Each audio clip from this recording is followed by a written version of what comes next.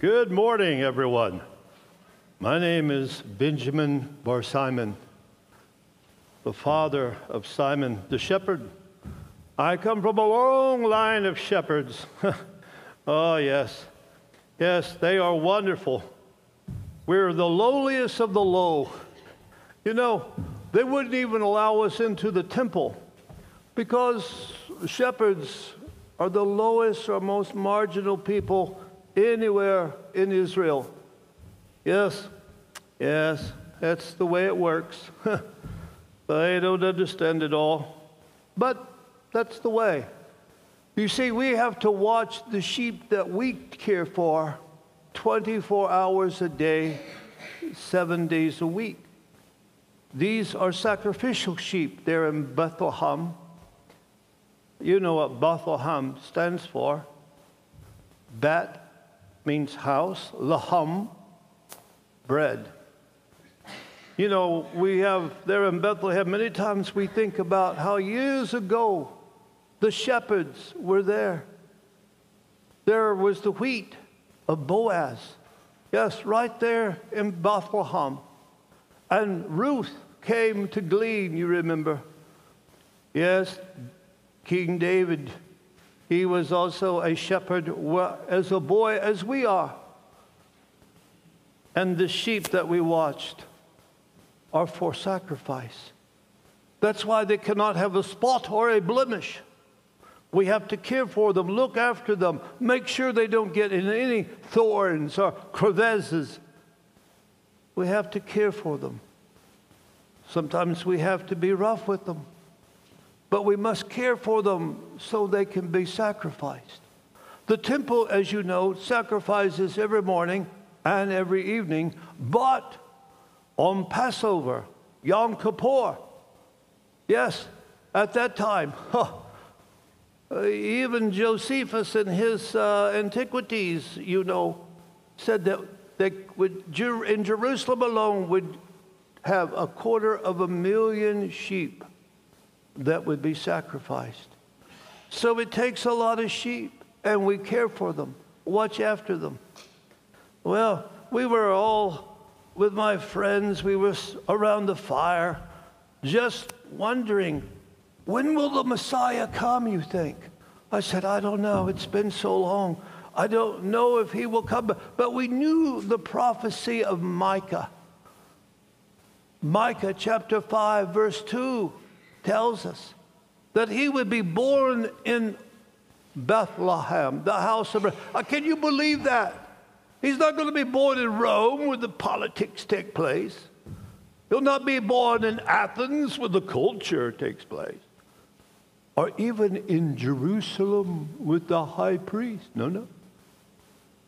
He will be born, the Bible said, in the house of bread. For he himself will be the bread of life. He will be born there, and he will. I just wonder, what will he do when he comes? Will he free us from this Roman bondage? Some people think so. I do not. I think the Messiah has a much higher view of what we need than just release from Rome. Oh, yes. I would tell my friends, oh, yes, you know, look. The Romans do their thing, but they're nothing more than a pawn in the hand of Almighty, you know who. He's in charge of all of it. Well, we were around the fire one night, eating a few things, talking about when the Messiah would come. And as we did, you know, many people would discuss it back and forth. But, oh my goodness, on one day, all of a sudden, out of the blue, we couldn't believe it. But seriously, angels came, and we fell down. And we were so afraid because we'd never seen anything like this in all of its glory around us. The first thing the angel said, "Fear not." Oh, that's easy for you to say. Yeah. But when you see these glorious beings all around, your pastor's going to preach on it. I think he told me January somewhere. He's the one that made me bring this Bible, you know. Hey, we don't need Bibles, we have scrolls. But he wanted me to bring this because he wants you to know what the Bible says about what's going on. When they came, they said, "Fear not, for we bring you glad tidings of great joy, which shall be," and here's the key word, all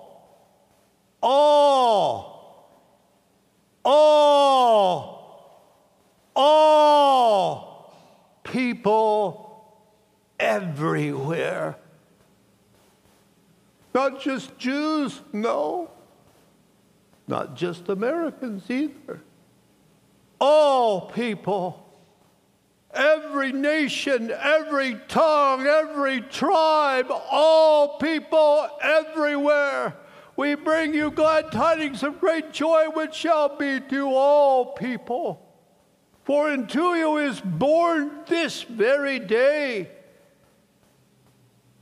a Savior, which is Christ the Lord. And this shall be a sign to you. A sign? A sign to you. You shall find the babe wrapped. Does it make sense? Wrapped in what? Actually, swaddling clothes. Every time we have a sheep, we try to get all of our female sheep there that are about to have a little one. We always clean them with these burial wrappings called swaddling clothes. When people die, they're usually taken to the inn, but really they don't have room for them in the inn. They go to the stable and they prepare the body with swaddling cloths. These are ribbons of cloth about 4 inches wide, 15 feet or so long, and they wrap up the sheep and keep them warm once they're born. You shall find the babe wrapped in swaddling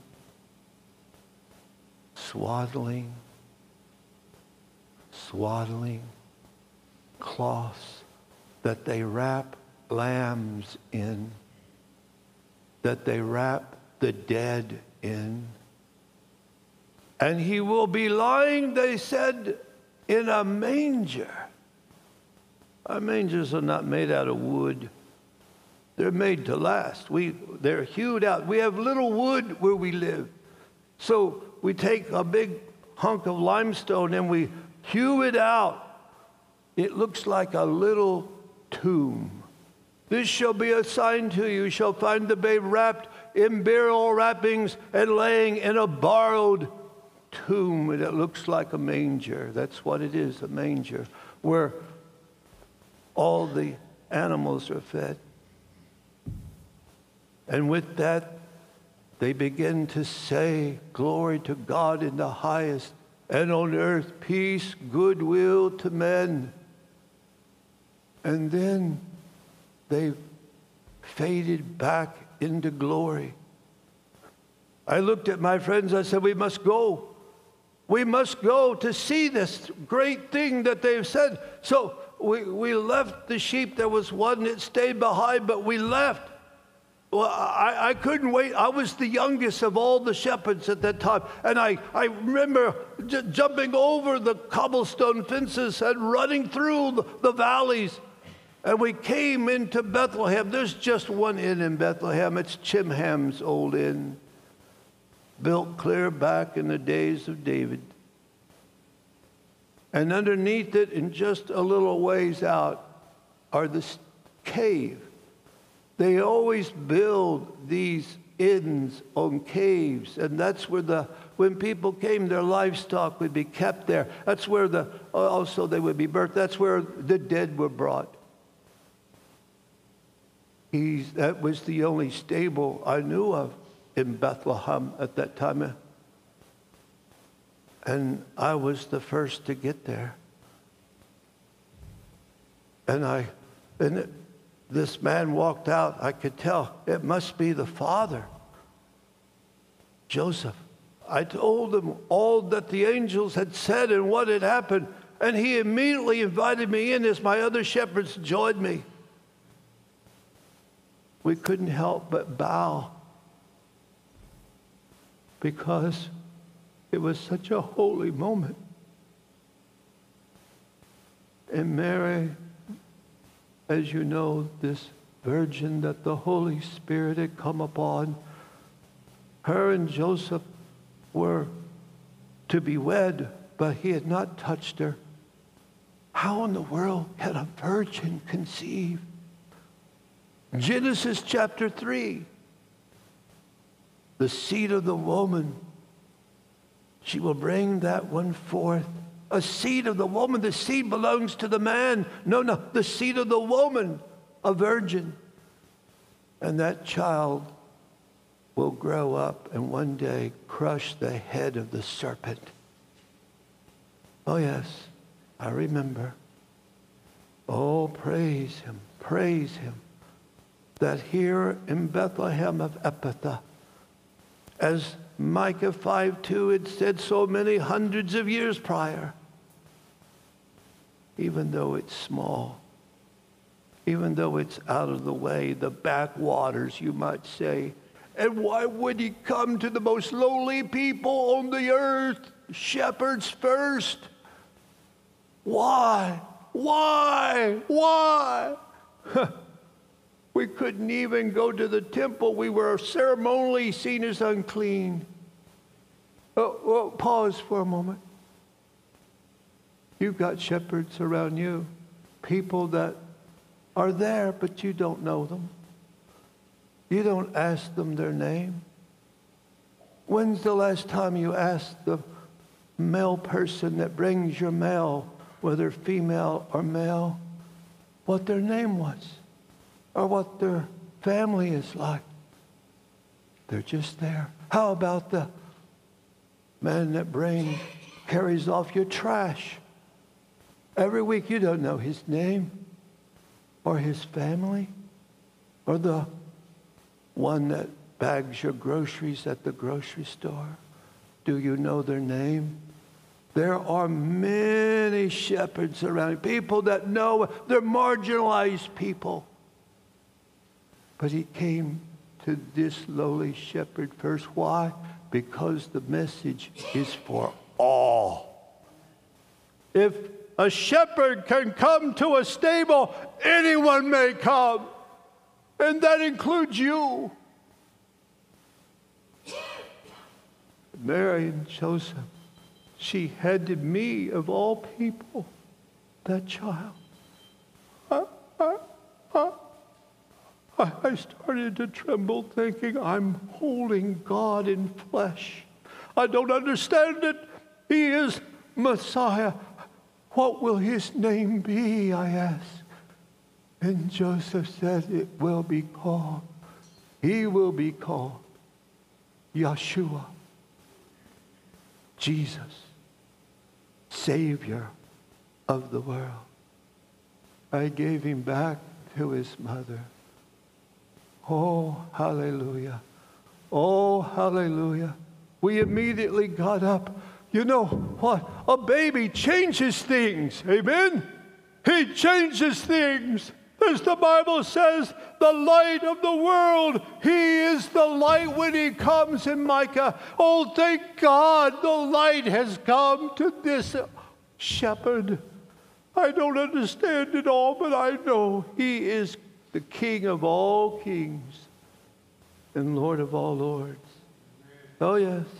He may not be sitting on the throne now, but one day every knee will bow and every tongue will confess that Jesus Christ is Lord to the glory of God the Father. Oh, hallelujah. Well, it's just so much. As we left, we began to tell everybody in the streets. We told them in the byways. We told them. And for the rest of my life, I told about this baby that changed me. This baby that changes all things. Oh, hallelujah. You know, your pastor's kind of a weird guy. And he wanted me to bring your Bible. Like I said, we use scrolls. I don't know much about using Bibles, but he wanted it to be here because he wanted this to be said. Do you know that you too are a gift back to God? Oh, yes. Oh, yes. When Yeshua grew up, he would come as a boy to the Shepard fields. Joseph and Mary, and they had other children at that time too. They would come, but the firstborn, the adopted son of Joseph, Yeshua, being the first one, he would go into the flock and he would find a lamb for sacrifice. I tried to always give it to them, but they said, no, God forbid that I should give God that which cost me nothing. So they would give me the price of a lamb. But watching Yeshua pick it out, one without spot or blemish, place it upon his shoulders as a boy, I could tell there was a hurt in his heart for that lamb. That was Lamb Selection Day. That's a week before Passover. Oh, yes. I would look at that boy with the sheep on his shoulder. Oh, my goodness. As I noticed him, I looked into his eyes. Oh, as he carried that lamb, it was unbelievable. But each year they would come and Yeshua would pick out a lamb and place it on his shoulders. And Joseph would pay me. But one year I decided, no, I'll go as far as they'll let me. And you see, for 1 week they stay in Jerusalem or around there in Bethlehem, and they would pet that sheep. They would feed that sheep from their table. They would let that little lamb even drink from their cup. They would pet it. It would become part of the family. That was Moses' law. Now, on Passover, I would watch Yeshua with the lamb on his back go up to sacrifice that sheep. I walked as far as they would allow me. They wouldn't let me in to see the actual situation. But I watched from a distance as Yeshua gave the priest the lamb. And as they took that sharp stiletto, they would cut its throat and the blood would just gush out. I watched Yeshua's eyes as a boy would look. It's like he knew that he must be about his father's business. He knew what was ahead of him. Well, I remember as he grew older in stature, one day they came to my flock for Passover. I would always greet Joseph and Yeshua and Mary and the family. But Joseph was not with them this time. Yeshua told me that his earthly adopted father had gone into glory. And now he was the carpenter, the tecton, He was. And he taught his brothers. And for many years, he would come and they would still choose the flock and go to the sacrifice. Whether he was a boy or older, it didn't matter. His eyes were intent upon that sacrifice, knowing he must be about his Father's business. As I said, babies change things. This baby grew up. And one day at age 30, he handed the carpenter apron to his older brother, to his younger brother, and off he went. And I was listening. There was a great preacher. A great preacher. His name was John the Baptist. And one day as I was there at the Jordan River listening to this great preacher, I watched when he stood up and there was Yeshua on the other bank. And John the Baptist bellowed out, "Behold, the Lamb of God that takes away the sin of the world." Amen. I watched him as he waded out to John. And John said, "Baptize me, John." I said, no. John said, "No, baptize me." He said, "No, baptize me, for it fulfills all the scriptures." And he did. And we heard of his miracles. Many of you have said yes to Jesus, and I'm grateful. Maybe some here today that have never said an everlasting yes to him. You need him more than you need a breath of air. You see, the Bible is very clear. Yes, when you become a Christian, you become a gift to God, the Father. How do I know this? Well, your pastor told me to read John chapter 17. Why? It is when Yeshua was facing the cross. He prayed for his disciples, not just the 12, but everyone who would hear their message all down through time. All people, remember?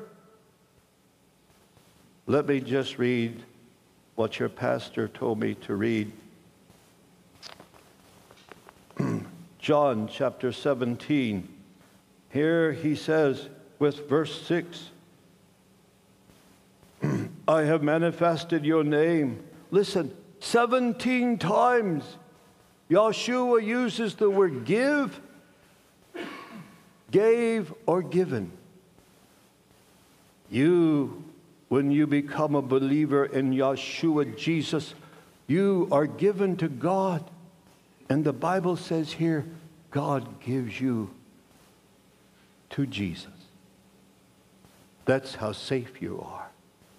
You're in the hands of God and the hands of Jesus. Listen, verse 6, you may have never put these together with the Christmas message. He says here, "I have manifested your name." And he may, you have given me these. Oh God, you have given them to me. He said it was the disciples that were given to him. And Yeshua goes on and on and on. He says, "I have kept them in your name. Those whom you gave me, I have kept. And none of them has not lost except for the son of perdition, Judas." Yes. When you give your heart to God, for God so loved the world that he gave his only begotten Son.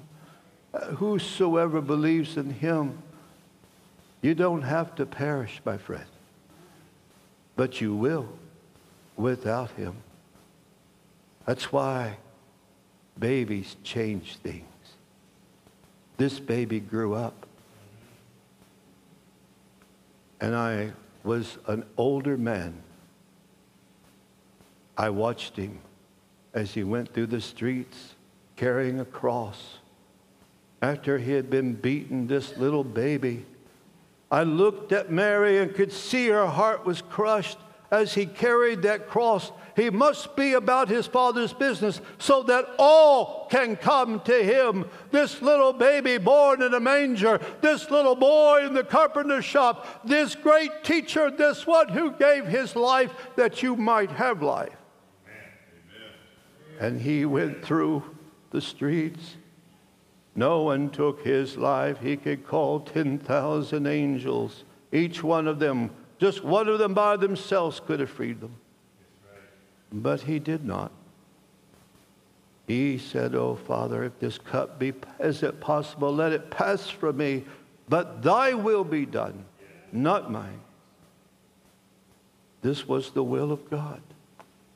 Isaiah 53 has always baffled your pastor and me, that it pleased God to bruise him for our iniquities.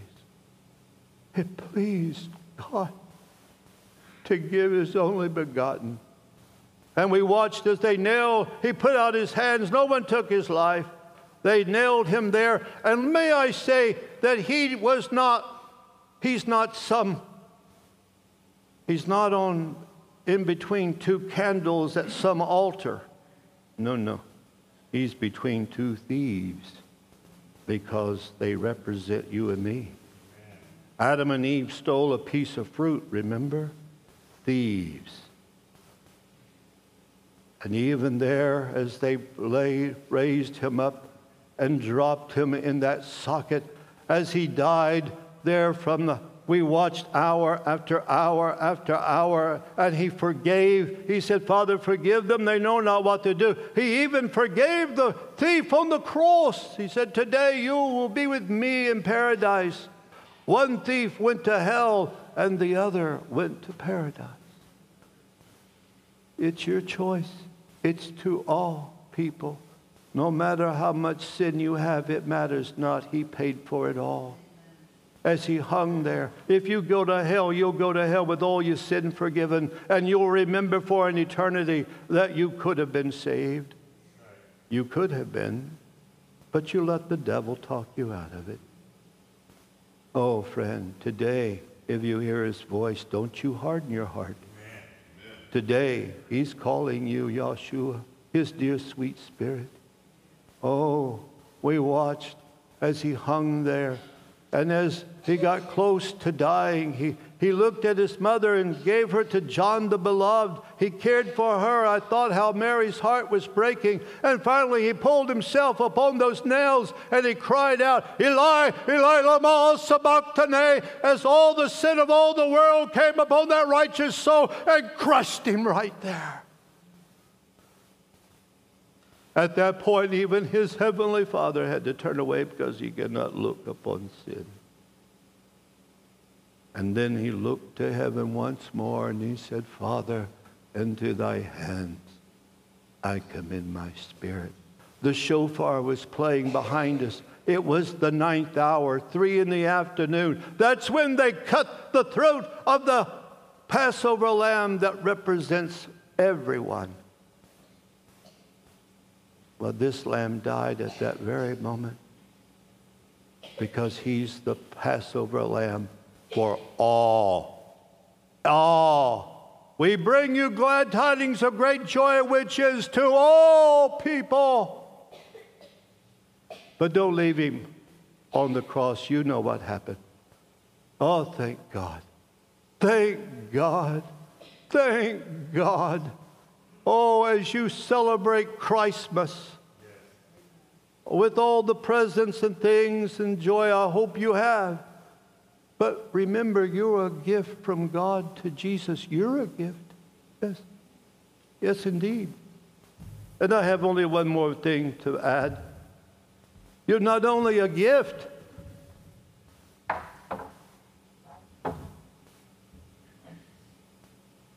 well, these canes don't want to, these staffs won't assist me here. But here, you say, well, there was some ornaments back there. Yes, I know. But ornaments have come to the world hundreds of years ago. And your pastor wanted me to bring this to make a point. He was in his study early this week, and God showed him something that he had never heard of before.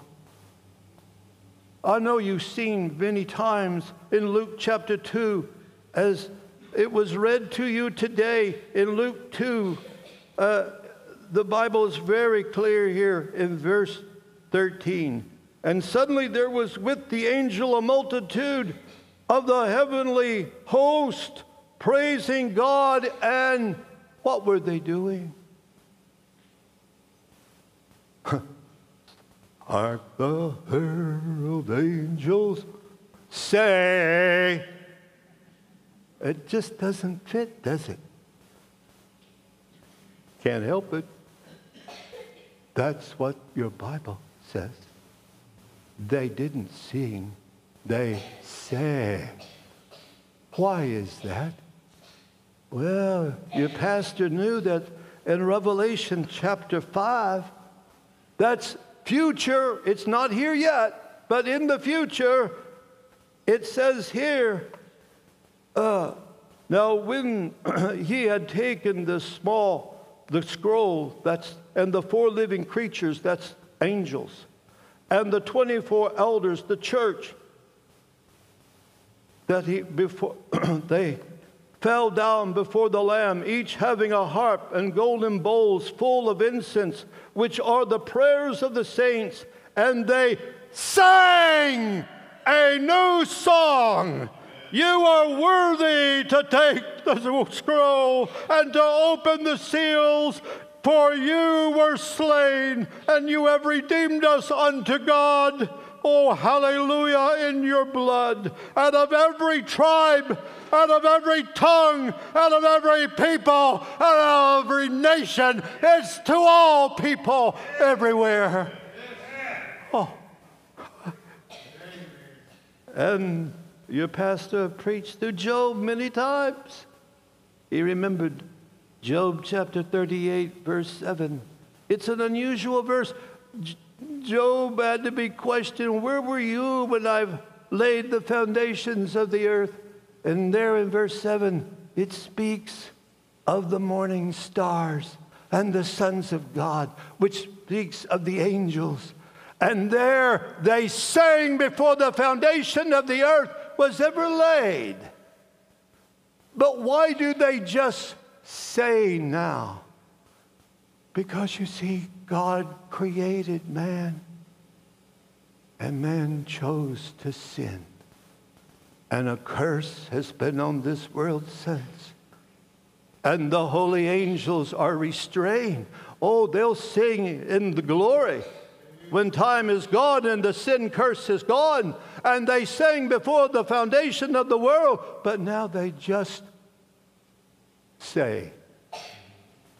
They can speak, and oh, do they want to sing, but they are restrained. Well, you say, Benjamin, who should sing now? Only the redeemed.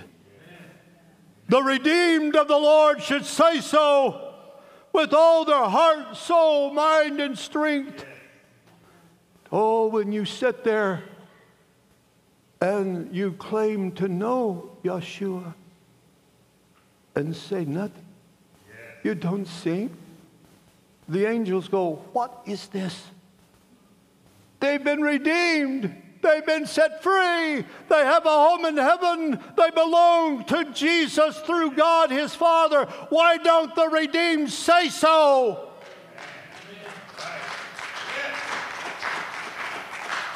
For an eternity now, when this whole thing is over and we're with our Lord, you will be his ornaments of praise for an eternity, my friend.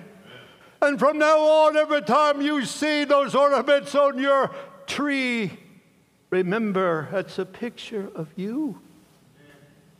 An ornament of God the Father, who gave his Son so that he could give you and me after salvation to Jesus.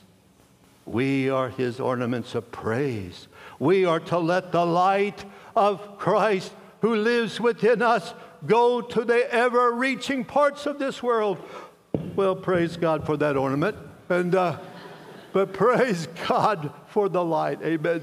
It doesn't fall. Oh, hallelujah. Hallelujah. May I say in closing, babies change things. Just a moment. Yes, a baby does change everything because he was born to die. That's why the sign was, you shall find him wrapped in burial wrappings and laying in a borrowed tomb. They took his dear body off the cross and laid it in the lap of his mother.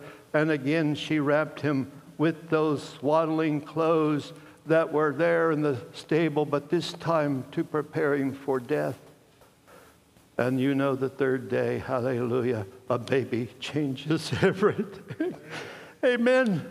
I just beg you today, if you don't know Christ, come to the light. The light of the world is Jesus. I don't know a better way to explain it to you, except you need him more than you need another breath of air. So would you bow your head and just say, if you're not a Christian, you're not sure if you died, you go to heaven, pray with me and call on his name. Just say, dear Father, I know I'm a sinner, and I know that you sent your dear Son as a baby, and that he died as an adult on a cross, and rose again, has ascended into glory. Today, I accept Jesus Christ as my Lord, my Master, and my God. Thank you, Lord, for saving my soul. Thank you that you came for everyone. If you would come for a shepherd, you'd come for everybody. With heads bowed, if you prayed that prayer, God bless you. What I'm going to do now is just leave the lights down. And if you'd like to receive Christ, come to this light, this candle that's lit here. I'll be right here at the front. I can pray with you. I'd be happy to. If you want to make other decisions, you can do that. But I just beg you today, thank God that he is calling you. Thank God he's still speaking. Come to life. Seated just for a moment, please. And, Brother Roger and I will be around, and our deacons and others, if you'd like to speak to someone. We're going to bring the lights up a little now. And so thank you so much for coming today. I know the choir's worked hard. And I tell you, as I was preparing this message this week, the Lord began to show me how important it is for us who are redeemed to sing. Amen? Amen. I mean, not just sing, but sing. Amen? Oh, I hope that was brought home to you today. What a wonderful Savior we have. And as you gather your family, you know, did we already tell the announcements or whatever? So all that, okay, that's all been done.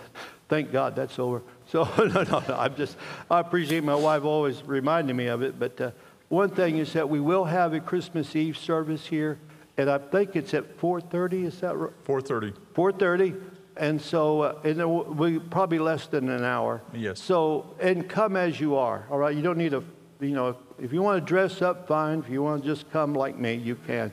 That'd be fine. All right. So, however, but it will be worth coming to. No Wednesday night service this week. Also on Sunday, there will be no Bible study, but there will be a sermon. To do 3 brand new narratives has taken a lot of energy. So I've asked my son to come and preach on the 26th. So I think, I tell you what, he's a much better preacher than me. So I hope that you will come if you can. It will just be that 1 hour from 10:30, and he'll be preaching in my place. So God bless you. I hope you have more than just a Merry Christmas. I want you to have a Christmas. Amen. I want to, you know, we always read Luke 2 before we open presents or anything. If that's not a tradition in your home, why don't you think about doing that? You know, I mean, Jesus is the gift. And thank God, if you know the Lord, you're the gift given to God, and God has given you to Jesus. Amen. When people say, you think you're God's gift to the world? So no, I'm God's gift to Jesus. Amen. Hallelujah. Amen. Let's give God praise for that. Amen. That's worth praising for. Well, God bless you. I just want to encourage you and love you. I love you all so very much. The Lord bless you. Let's all stand, and this will be our closing. And guest, if you'll put your cards in the chest of Joash and your offerings, whatever the Lord tells you to do, folks, that's between you and the Lord.